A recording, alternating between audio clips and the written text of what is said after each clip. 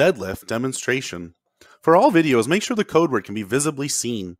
For the deadlift, you can use wrist straps, elbow sleeves, a belt, and knee sleeves. Shoes are not required for online competitions. Move the bar in one continuous upward motion to a complete lockout with knees and hips extended, shoulders back, without rebending the knees or supporting the bar on the thighs. Demonstrate lockout, and then return the bar to the floor with both hands remaining in contact. In the powerlifting division, the Sumo variant, hands inside the legs, is allowed.